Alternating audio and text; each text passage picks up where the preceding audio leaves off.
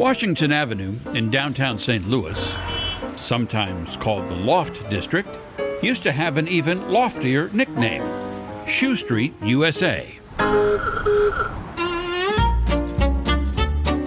A century ago, Washington Avenue was the center of what today would be called a fashion ecosystem, but back then was simply known as the Garment District.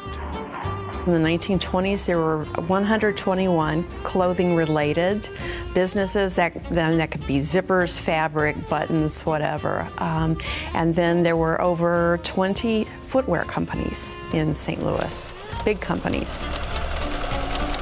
It literally hummed with activity. You could hear the production, the machines, crowds, carts, all kinds of comings and goings. It was a very, very busy, very alive vibe to it. At its zenith, St. Louis's Garment District was second in size only to New York. St. Louis was founded as a fur trading village, and it just developed from there. Washington Avenue at that time had easy access down to the river and down to the levee, and then as trains came, it was just a natural.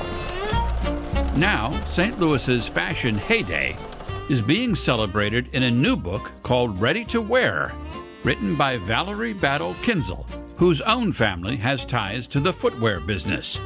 And in St. Louis, there was no business like shoe business. During the height of the shoe industry here in St. Louis, the marketing changed a little bit, where it had been common for people to have a pair of dress shoes and a pair of everyday or play shoes.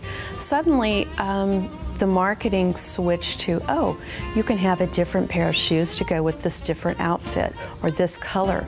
And St. Louis was at the right place at the right time for that. In the early days, the work was steady, but the hours were long, and the pay was terrible. If you were lucky, you made a couple of bucks a week. The employees were often immigrants, or women, or both. And some were their children.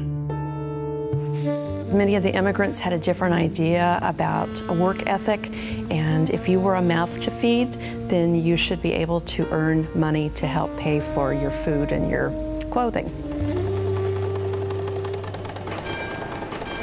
St. Louis's fashion factories not only made clothing, they also manufactured ideas.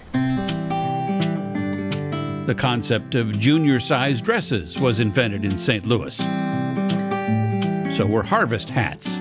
And so was a marketing idea that today extends beyond the clothing business. Does your shoe have a boy inside? Some of the advertising that I grew up with actually started with companies here, like Buster Brown and Red Goose Shoes.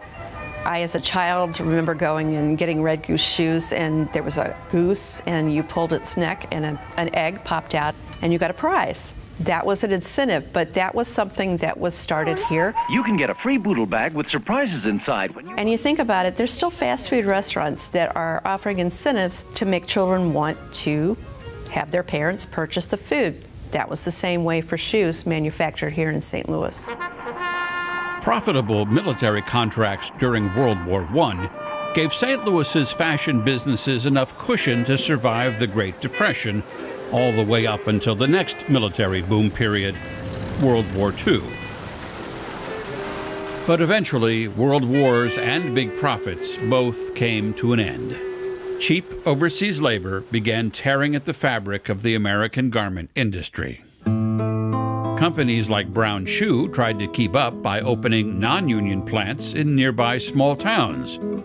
For a while, some shoe companies even used prison labor to keep costs down. But by the 1960s, St. Louis's clothing industry started to fold. Today, only a few old-timers are still hanging on. But much like fashion itself, what's old sometimes becomes new again. We have just as good a chance of any city in the United States to become a fashion capital again. Susan Sherman is co-founder of the St. Louis Fashion Fund, which is trying to make St. Louis's clothing industry more cutting edge, encouraging young designers and new businesses to stay here or move here. 25% of the proceeds from internet sales of ready-to-wear will be donated to the Fashion Fund.